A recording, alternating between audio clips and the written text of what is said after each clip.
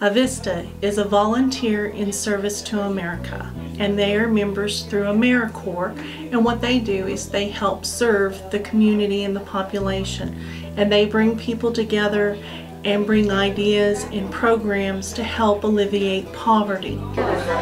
I became a Vista because I wanted to help end poverty, and I had a social work degree, and I decided it would be a great way to use it. And I saw a volunteer opportunity for this, and so I came and I talked to Terry about it, and I fell in love with what was going to happen, what the program was going to do. But we are looking here in the Panhandle, and so they can contact me. They can apply through the portal nationwide, through the national portal, or they can go to our website at Panhandle Community Services and go through the link.